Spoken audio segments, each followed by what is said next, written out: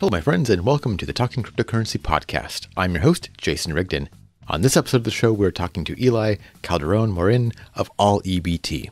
AllEBT is bringing blockchain technology to government benefits programs. They're bringing that EBT card into the 21st century. This could help the government save money and help folks get healthier food. This is a great interview. Eli is using this revolutionary technology to make the lives of people better. It is very admirable, and I'm proud to have him on the show. Before we get to the interview, I have a quick message.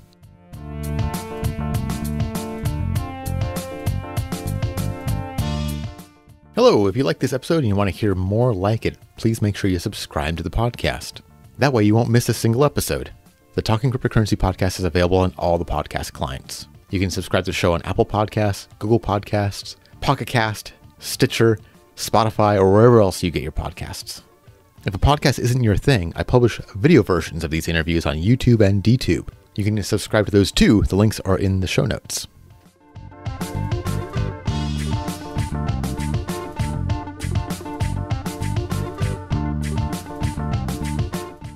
Hello, today we have a representative from AllEBT. Would you mind introducing yourself to my audience? Hi, my name is Eli Calderón Morin, and I'm the founder and CEO of AllEBT. Well, thanks for coming on the show. Could you tell us a little bit about the problem you're trying to solve? Yes, I'm excited to be here, first of all.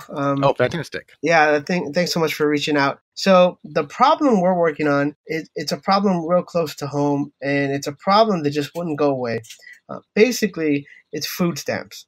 So if you take a look at the U.S. population, about 22% of the U.S. population is on food stamps. And one of the ridiculous things is they're still using coupons, paper coupons, and basically closed-looped debit cards. And the problem with these two things is that they don't work online. So if you're on food stamps, you can't buy anything online. You can't make any types of transactions on like Amazon Fresh, Instacart, DoorDash, Postmates, Uber Eats. Basically, you're just cut off from the whole digital economy. And, that's pretty hard. If you're on food stamps, these are people that can make use of technology more than anybody.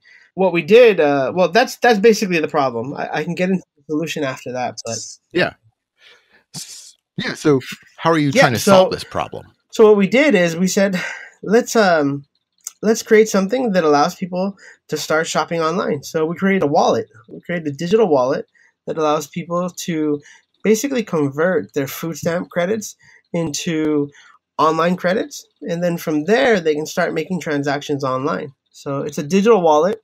The first iteration is basically still functioning on the fiat system, but second iteration is definitely going crypto, and that's I guess that's the idea behind this podcast.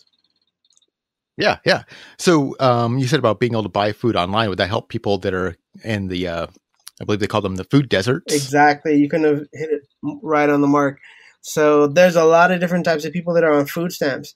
Whether it's a single mother that has a challenge getting to the supermarket, or if it's somebody that's disabled and doesn't have proper transportation, and basically technology allows them to order food online through their phone.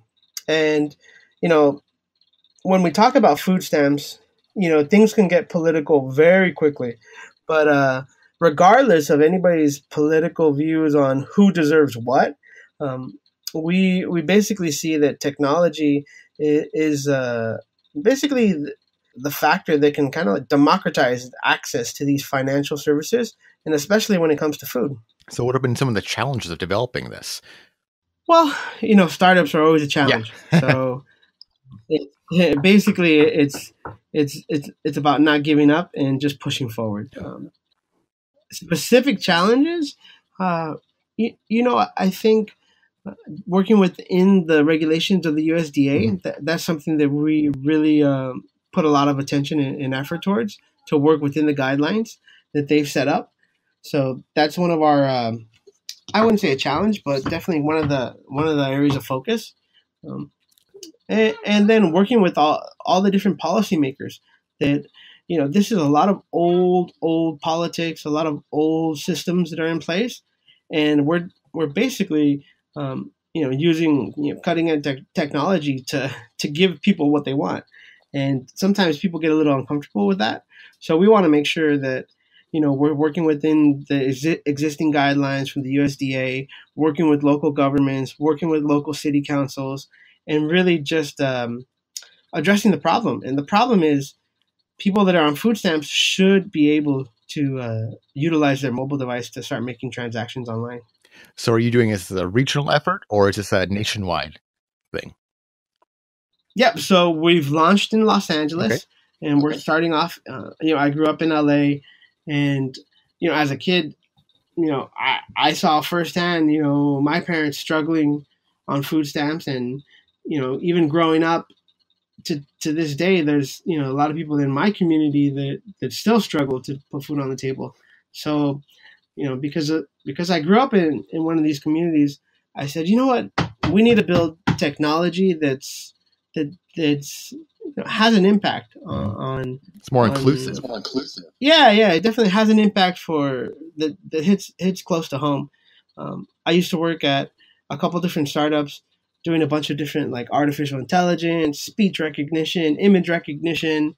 A couple companies, one of them got acquired by Google, another got acquired by Amazon. So I worked in the Silicon Valley for a long time, and then I finally said, you know what, we got to build something for people that are in my neighborhood. And the area that I live in Los Angeles, it's a small community called El Sereno or Lincoln Heights, and it's high penetration. People are on food stamps. So how was it when you were first approaching the government agencies? Well, we basically try to be as transparent as possible, and they see the benefit, and they want to support that, and it's just you have to make them feel comfortable. So it's been good to this point. It's been fine. We haven't had any issues, and we have 3 different customers that we're really focusing on, and the first one is the most important one, and that's the consumers, the people that are on food stamps. And we want to make sure we're giving them a product that really makes sense, gives them value. And then the second segment of customers, which we're not focusing on right now at this moment, but we have plans on later, is the merchants. So merchants want to be able to accept food stamps, but they're unable to. And especially if they're doing transactions online or if they're doing things on mobile, they haven't even gotten that far yet. So that's another group. That's another segment, a customer segment. And then the third customer segment is the government. So we see, through our use of technology, we probably could save them tens of millions of dollars in just bureaucracy and fees that get wasted through the program. Has it been hard to sell the individuals receiving the benefits on this? It might be their first time encountering cryptocurrency in like actual day-to-day life. It's one of the misconceptions that I run into a lot. But people that are on food stamps, they have a really high penetration of mobile usage, and mobile is their first device. So they're using their mobile device over a computer or over any other type of technology. So they're really mobile first, and they're comfortable with different messaging platforms and messaging apps, and all these different ways to get services and do commerce. So in terms of the users, we basically, the demand was just so high, we had to put everything on a wait list. It was really ridiculous. Yeah. Well, that's really good to hear people so enthusiastic about it, and the ease of use was so good that they instantly got it and weren't afraid. Absolutely, yeah. No. So what are your plans for the future with this system? So we're launching a pop-up store. We have a store here in Los Angeles, and then we're going to be launching another store on the East Coast, probably North Carolina, Charlotte area. And then we're also launching another store in Puerto Rico, which is okay. It's another hub of crypto activity and pretty much innovation. And we're really excited about what we're going to do in the summer over there. We're basically going to launch a pilot program out of Puerto Rico working around getting these people that are on food stamps online.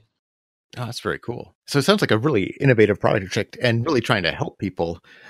Is there anything that maybe I should have asked you that I missed? I think this is just a good conversation. I think if we can just bring attention to the fact that 22% of the U.S. population, 54 million people, live on food stamps, and they rely on it for their basically to put food on the table, and all of those people are just like you and me. There are neighbors, there are friends, they're veterans, their mother, their children, their seniors.